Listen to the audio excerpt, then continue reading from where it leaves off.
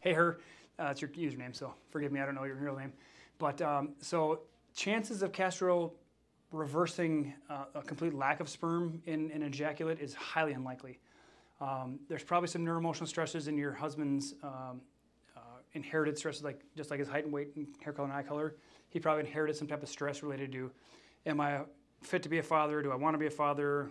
Can I be a father? Am I afraid to be a father? Things like that.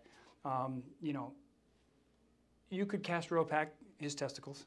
You could put some warmth on there, but typically we try to avoid heat. That's why the body has a cremaster muscle which raises and lowers the testicles. When it gets too hot, it lowers them. When it gets too cold, it raises them.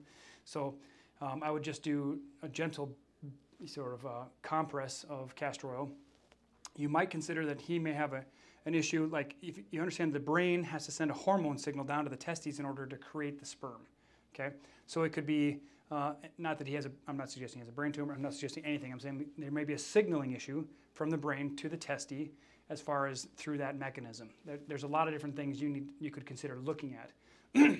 If you're frustrated with the inability to get pregnant because your husband has zero sperm, I don't know if you've ever considered adoption, but it can be a great way for you and your husband to create a family and to give a new life to a child who might be deserving of it, just as you are deserving as parents to having a child. And that's something I'm suggesting you consider. I'm saying it's a possibility because there's a lot of great stories out there. But you know, you can castor oil pack, you know, the team and see what happens. Castor oil pack is I don't know what the technical term I heard. The taint between the anus and the scrotum. That's where the prostate is. Just get some stimulation there. But again, if it's zero sperm count, highly unlikely. Work with a qualified, you know, fertility specialist. Don't let him put you on drugs because if you got zero in the tank, if he's got zero in the tank, it's likely you're not going to be able to fire that up.